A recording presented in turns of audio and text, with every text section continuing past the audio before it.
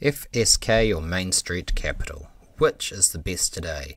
I'm going to put these two head to head and give you my thoughts about which ones you might want to invest in of these two and some of the challenges and opportunities for each one. Let me know down in the comments below whether or not you're invested in these and which you're most interested in. Don't forget to hit subscribe to learn more about dividend investing over time with me today. Right, first let us look at the history. I'm going to start with Main Street Capital, which is by far one of my favourite business development companies. It has a strong focus on equity investments, and that's really driven this actual growth here in share price, as well as an underlying growth in the net asset value or the actual value of their investments that they have as a company over time, and that is good.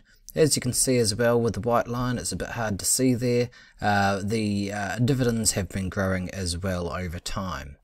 Now this is what I like to see with most companies, but it's quite uncommon to see this with a BDC, and Main Street Capital is pretty much unique or quite distinct in this case because it does grow as a company over time in this way.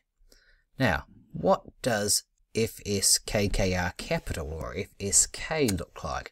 Well, we can see a very different picture, in fact almost the exact opposite. It doesn't have such a long history as a publicly listed company here, but it's on a downward trajectory. Now that by itself is a big contrast. However, there's a couple of things to note here. You'll see that after the pandemic, there's been a bit of a recovery here since about 2020. And prices have sort of trended sideways, so they haven't been declining so much as well. It's also important to note that there was a change of ownership right around 2018. So you can see the slide in value here, and there's a slide in book value and net asset value at the same time. And that was more or less halted or arrested or paused at this point here. And then the new management has been much more successful in managing both underwriting, taking on better risk for the investments, and also generally doing a good job of managing and righting this ship. So as a result, we've sort of seen a much more stable, a much more reasonable pattern here of prices since that takeover. So what does this look like in terms of future returns? Well, if we look at Main Street Capital, we take a normal multiple and the normal historic price to earnings ratio of about 16.35. We project out to the end of 2024, and we assume that prices increase to this regular normal historical price to earnings ratio, and we assume that analysts have it accurate. We'll note here that there's only a handful of analysts providing a projection out this far, but we're looking at a total rate of return of 63% or about 28%. Now, if we look down here at the end of 2023, the big secret here has been the change in earnings from about 6 months ago through to the estimated earnings per share more recently provided, and you can see that's quite a big jump, and that's largely down to the shift in the Fed, to the shift in the income that they expect to earn from their portfolio of loans provided to other companies. As the floating rates increase, that increases the earnings for Main Street Capital, and that's reflected here as well with fairly strong gains here. Now if we flip this over to FSK, we can see again quite a different picture. We can see that the earnings are relatively flat.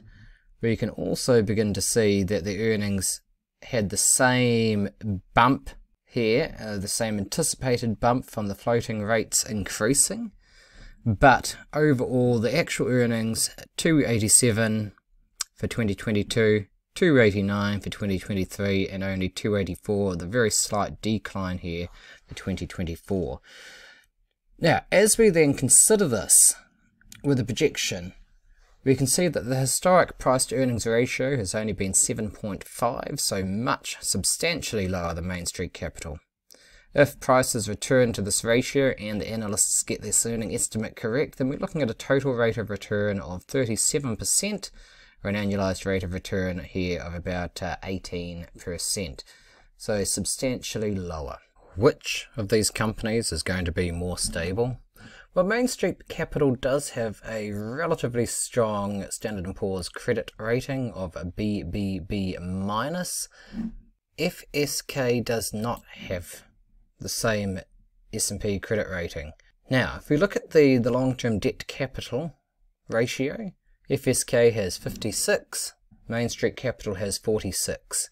So I would say edging out Main Street Capital is in a better situation right now. It's got a credit rating from S&P, it's got a slightly better LT debt, long-term debt to capital ratio. But it's also important to note that Main Street Capital only has a relatively small dividend yield here of just under 7%. Now that is in contrast to FSK's strong 12.7% dividend yield. So there's quite a big difference there. If you're looking for current income, FSK is certainly the way to go. If you're looking for long-term gains, Main Street Capital has a reasonable income that's still market beating, but also the opportunity, I think, for long-term growth. Now, a couple of other key points as well. Main Street is internally managed. Now that means that the company itself has the management team embedded within the company, so there's no additional fees for the management of these investments. On the other hand, FSK is externally managed. Now, as I said, that was taken over several years ago, and those management fees had been waived or reduced, eliminated for a short while, but they're going to come in full force this coming quarter, in Q1 2023, and that is going to take a sledgehammer actually to the income that would otherwise be distributed to the shareholders that the shareholders have seen in recent years, and it is going to probably sort of take a sledgehammer particularly to any supplemental dividends that the company is going to pay, although they should be able to maintain a reasonably high dividend otherwise.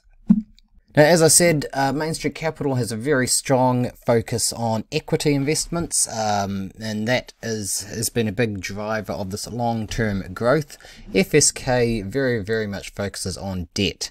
Now, what that does mean is Main Street Capital, with their equity focus, is very much more exposed to general macroeconomic cycles. So during an economic downturn, the equity value of Main Street's holdings will decline quite rapidly, much more so than FSK's loan portfolio, which is primarily first lien or number one must be repaid before anything else type of loans.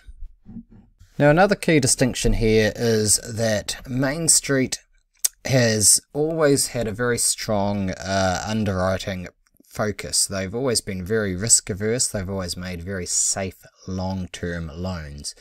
Now, FSK, as we can see when we switch over, we had the large decline in prices and the underlying decline in the net asset value before the takeover. Now, after the takeover, the loans and underwriting process has been much tighter, and as a result, the non-accruals has really leveled off on these new loans. So the non-accruals are negligible now on the new originations, and over time, the non-accruals, which are relatively high from the earlier period, those are going to fall off, and they're going to be left with these newly originated loans post merger, and those are going to be driving a much better non-accrual level for FSK moving forward, and I think that's important to note as well. So the quality of their loan portfolio is going up over time as the older, less safe loans are eliminated and fall off.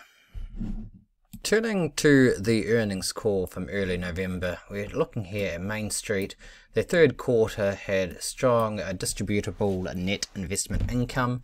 Their distributable net investment income exceeded the regular monthly dividends by 36%. So if you're thinking about that, it's got a very strong buffer here at Main Street Capital, with much higher distributable income from their investments than they're actually paying out in dividends, providing quite a bit of security. Supplemental dividends. So again, that focus on very strong DNII per share, and so we're looking at, I think, DNII per share for the third quarter still exceeded total dividends paid by over 13 cents per share. And here as well, recommending that there's a declaration of future supplemental dividends to the extent that the distributable net investment income exceeds those dividends.